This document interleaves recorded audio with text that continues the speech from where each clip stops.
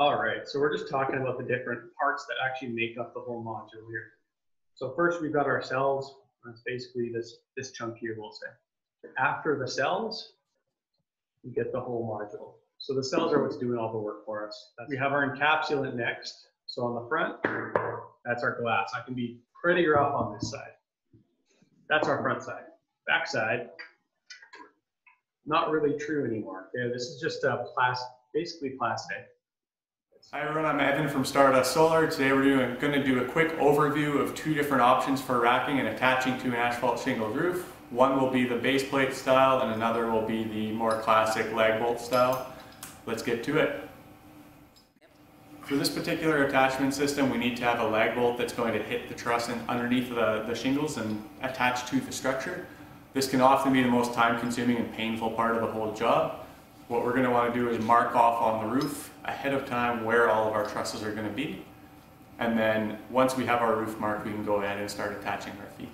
We can drill a small pilot hole, slightly less than the shank of this slug, and we can fasten our foot to the roof.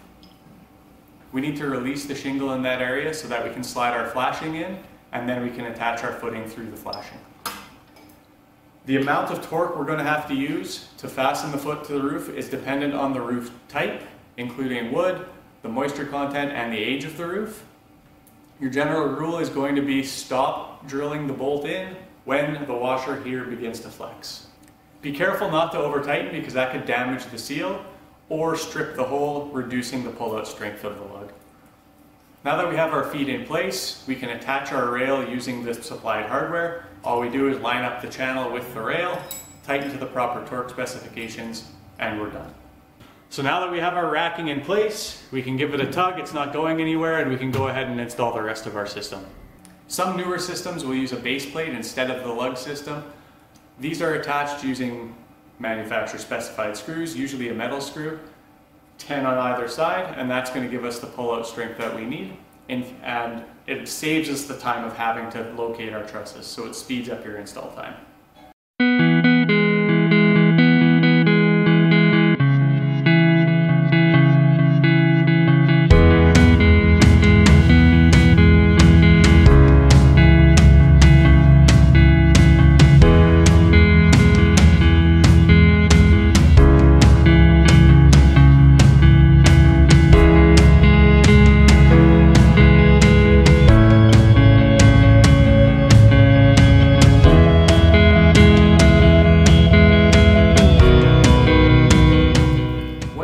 Base plate installed, we need to also install the flashing.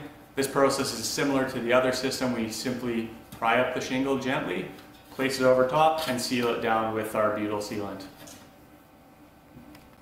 We can attach our foot to the base plate using the supplied hardware.